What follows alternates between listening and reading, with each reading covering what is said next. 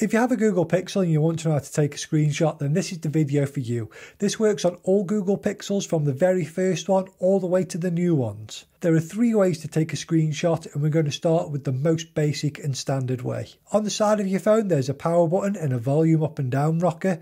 The first way to take a screenshot is to press the power button and the volume down rocker at the same time. The screenshot will show up in the bottom corner and you can tap on it and share it however you want, or make notes and draw arrows on it. Just to recap this first option, press the power button and the volume down button down at the same time and you have taken a screenshot. The second way to take a screenshot works when you have an app or multiple apps open. You can slide up from the bottom as if you're going to swap between apps, but we now have this screenshot option that appeared at the bottom. This is a great option if you only have one hand free because you need 2 hands for the first option.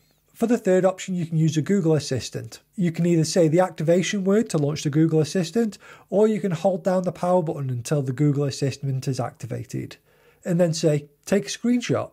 Let me know in the comments if these don't work for you, and let me know if there's a fourth way that I don't know about yet. I hope you found this helpful.